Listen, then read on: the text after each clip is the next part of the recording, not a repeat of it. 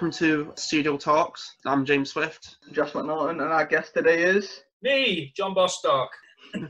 Hey John, you okay? I'm fine, thank you. How are you doing within the lockdown? Yeah, it's okay. I was kind of lucky because I was still in work. My business is still regarded as critical, so I've still been able to go to work. But now I'm at home, working from home, so I'm not that vitally important anymore. So this week I've been working from home, which is completely weird and strange. But yeah, the commute to work is hell.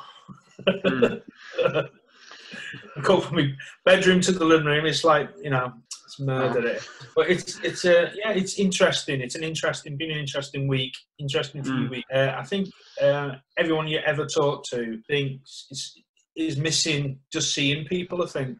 Yeah, that's definitely it, isn't it? Is the main one, isn't it? There's just that interaction that you took for granted is gone now, and suddenly, we're having to talk to people on like this. It's nice. It's nice just to talk to people who I've not spoken to in ages. Exactly, because you've not spoken to them. You're like craving that to see through your faces. So that all that uncomfortableness goes out the window. You're just like, oh, I've not seen you for for 10 days, and that goes out the window. So it's all right. So, yeah. I think missing people, being in the same place, and just taking things. We took everything for granted, haven't we, for the last whatever, and something like this comes along and suddenly you appreciate all those things that have been taken away from you now. I can't wait for the first pint in a pub after lockdown. It's going to be a nice all those things, isn't it? It's all those things that you just simply just walking out the door and not even thinking about it and just going somewhere. Now, it's like going to the shops is like, you've got to plan it. It's like a military operation now. Yeah, exactly. Right, I know what I need. I know what I got to get. I hope they've got them. There's a plan B in case they haven't got that. I can get that. It's so stressful now. Make sure you're 2 meters apart from anything that moves. Exactly. Yeah, it's okay. So with that in mind, do you have any suggestions for anyone who has help with lockdown? Any suggestions to do?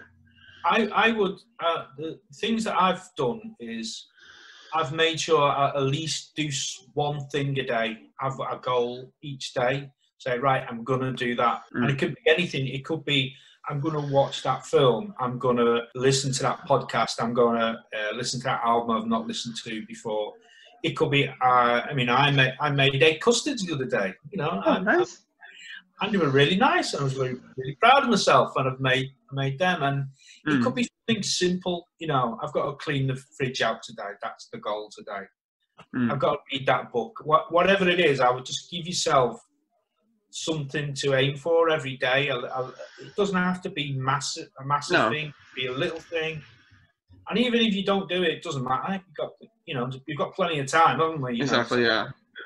So I would just give yourself a little goal each day, and I would also, what I've been tending to do is at least ring somebody or speak to somebody at least once a day.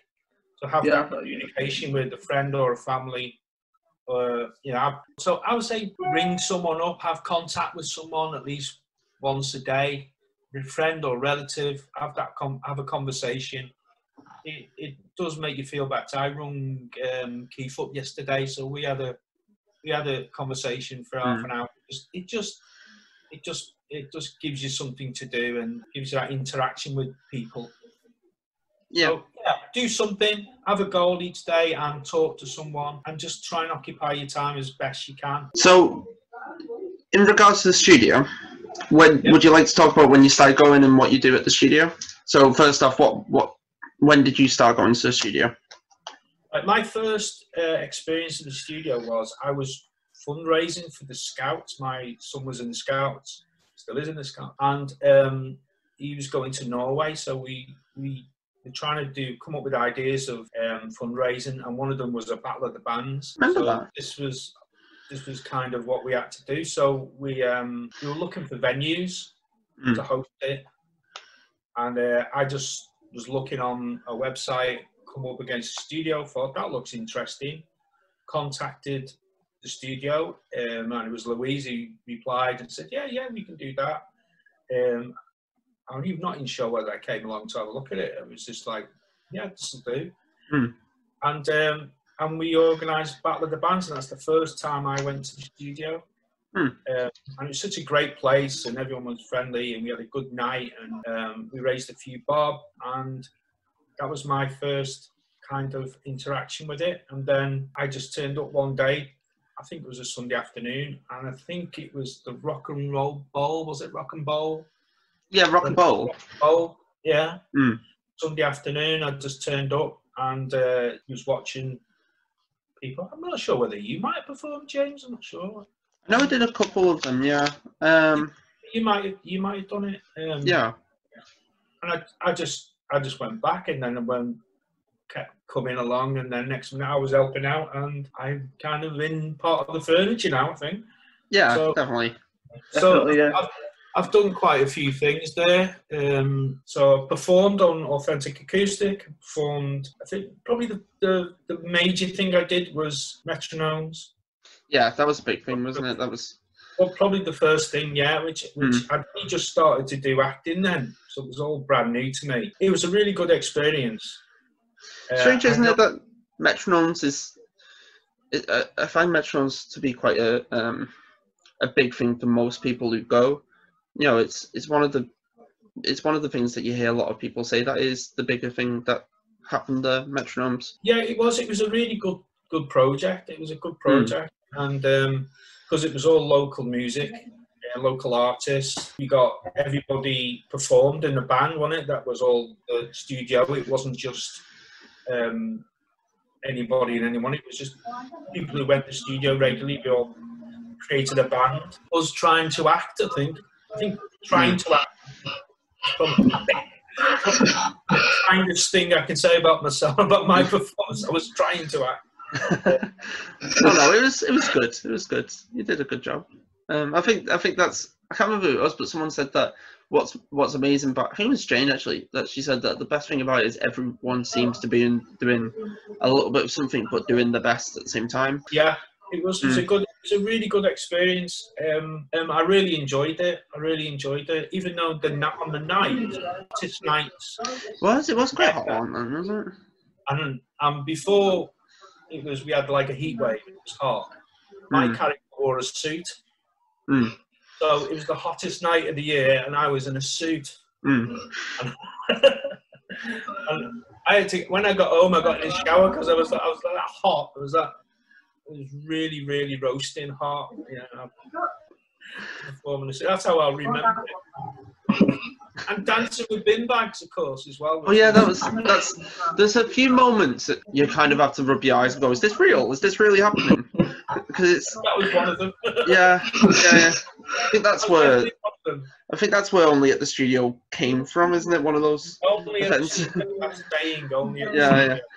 Bags probably was the birth of that saying, I think. Yeah. So, John, would you like to play a song for us?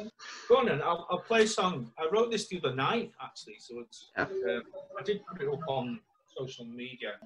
Somebody suggested a song that was by a guy called Taj Mahal. He sung a song called Queen Bee.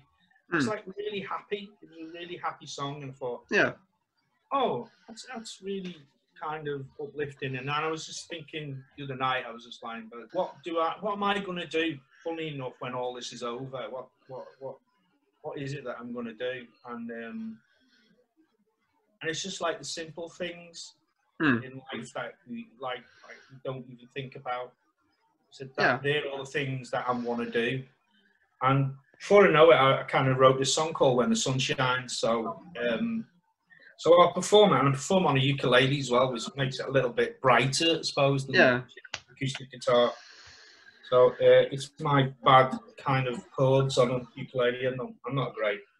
I'm not great on the guitar. I'm even worse on the ukulele, but there you go. So this is called When the Sun Shines. And it goes like this.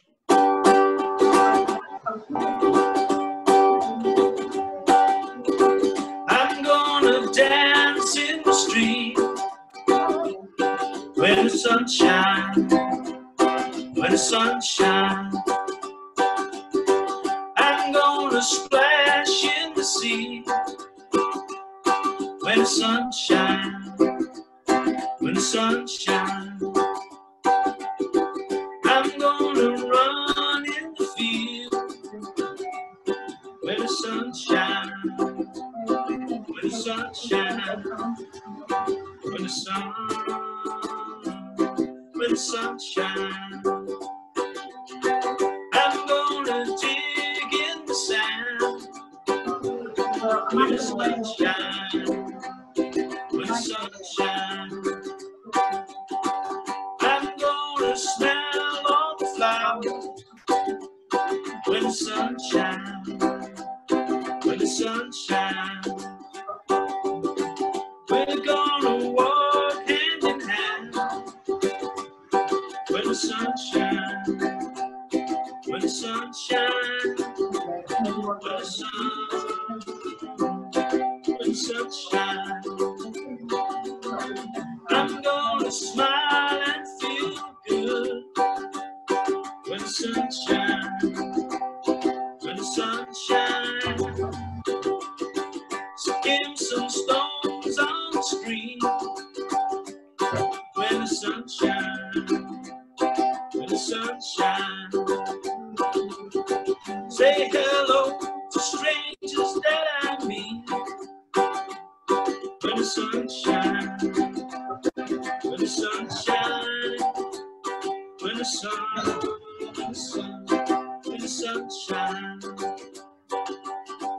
I'm gonna sow all my seeds when the sun shines, when the sun shines.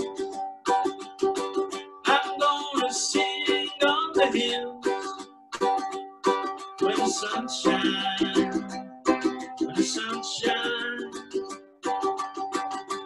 Raise a glass with friends down the pub when the sun shines, when the sun shines, when the sun, when the sun, when the sun, when the sun, when the sun, when the sun shines. There you go. That was great. That. It's really, really good. It was a really nice. It's a nice, positive song. That.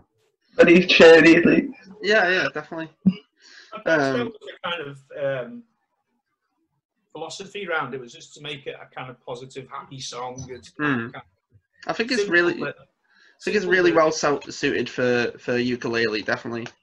Yeah. I tried it on the guitar and I tried it on definitely on the ukulele. Yeah. Gives it that, takes it up that extra notch of brightness, doesn't it? So yeah, and it's just kind of simple words and just easy, just the simple things that you like to do. And when all this is over, you can do that. And I think it's quite relatable as well, because I think everyone at some point has went, when we're allowed out, these are what I'm going to do, these things. Yeah. It's kind of when the sun shines, but that's kind of not to be taken literally just because it's sunny. It's kind of the release of getting back to normal life, and it'll be regardless of what the weather's doing. It's just it'll feel like the sun's shining anyway. Yeah, because you get out and about. So that was the idea about it. So in regards to songwriting, how do you personally write songs? Because everyone seems to have their own different technique. Writing. Yeah. I think for me personally, either songs come very quickly or laboriously slow. I don't think that there is a way of writing songs. I tend to. This song came very quickly, and I deliberately kept the words very simple and relatable, and it's nothing sophisticated at all about them lyrics. So I think that's why it came so easily and so quickly. I wrote that in 10 minutes. I literally wrote that in 10 minutes. I had this tune in my head, and then I just kept it dead simple. What is it that we just like to do? Especially, I almost made it childlike, because I used to like doing when I was a kid, like skimming stones across the stream and digging in the sand on the beach and splashing in the sea and stuff like that. you know, so I almost made it childlike in that sense. So that's why it became easy to write, I suppose.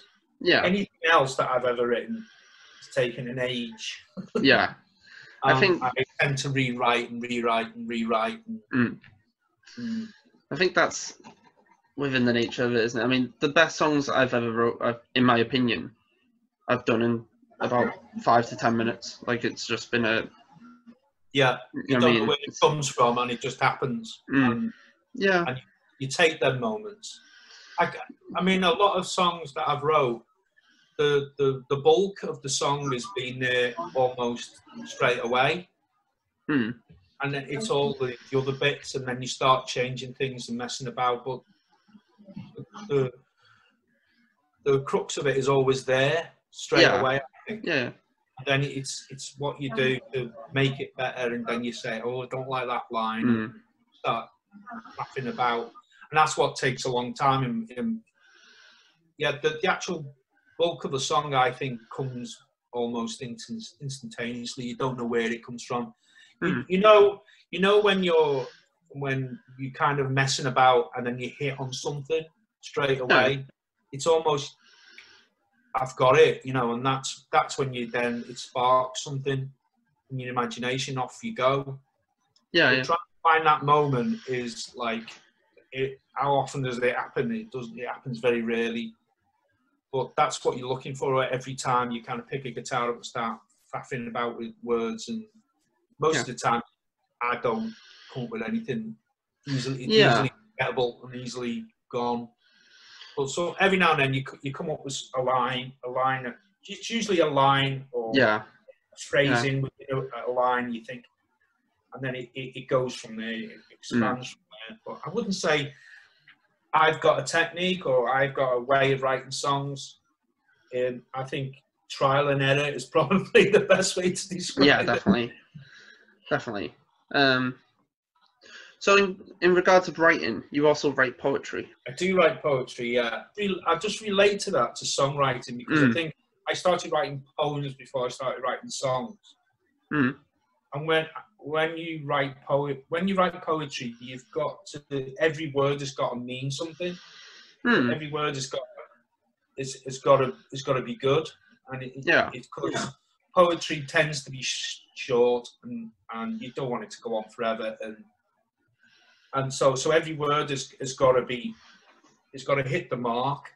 So so that helps you with songwriting, I think. Yeah, you can get rid of stuff.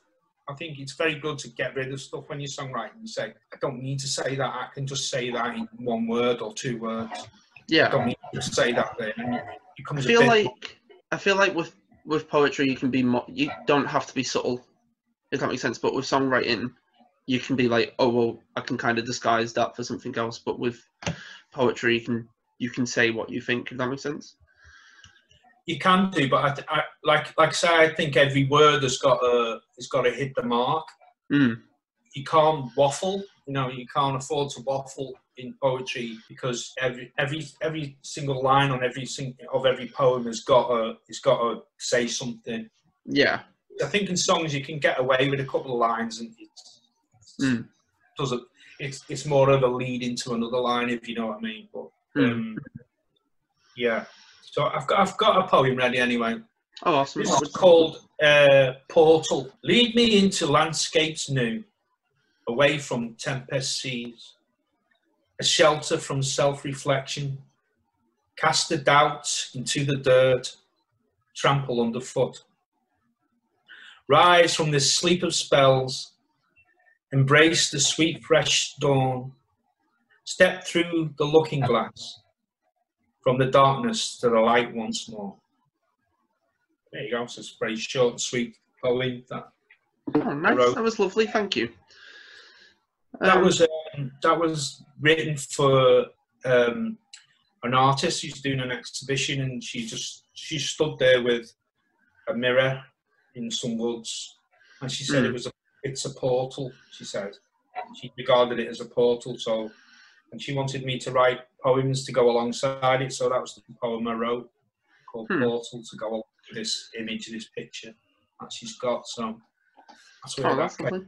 So it was like going from one part of a life into another part, like, you know, getting rid of one part of your life and moving on to the next, and a new phase in your life. It's kind of.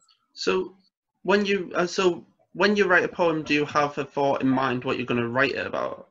No. That was different because she asked me to do it. Yeah. So I was kind of asking her, what does the picture mean to you, and get information off her, and then taking that away and writing it in my own kind of way. It was kind of different for me, because normally I just write a poem with no set agenda, whatever. I just write what I feel that moment. I think if you just sat down and said, right, I'm going to write a poem about fish today, you just wouldn't do it. Or you're going to write a poem about...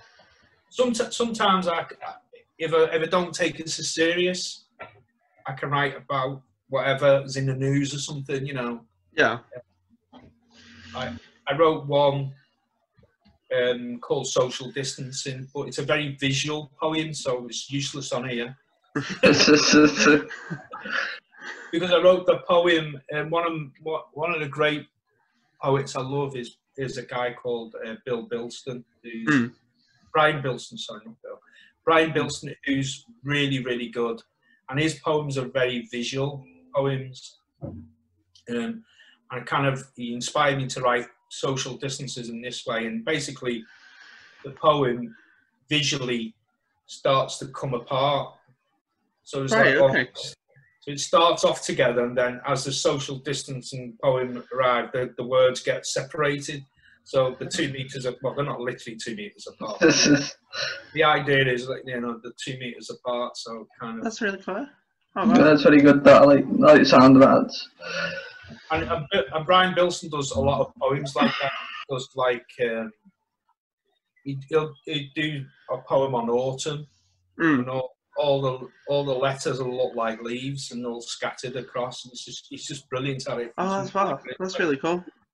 He's got 2 books out called I Caught the Last Bus Home is his first one. This is brilliant. And the second one is, I can't remember the name. It's a diary of somebody. It's called, I think, Diary of a Somebody, and it's like he wrote a poem every day for 365 days. So it goes through that. That's really good as well. Oh, that sounds really boss. So yeah, that sounds really good. He's a really good poet. He really is funny guy. I follow him on Twitter. He's really good. What's his second name? Sorry. Bilston. Bilston. Oh, right. Okay. Ston. His most famous poem is I think called Migrants. That's his most famous poem. And if you read it, I don't want to give it away because you've got to read it, and then definitely you've got to read it again, but you read it in a different way. Okay. And it's got a totally different connotation to it. It's really clever, really, really clever. Look it up. Awesome. It's really brilliant. It's called Migrants. Right. Oh, excellent. Thank you. Yeah, thank you for joining us today.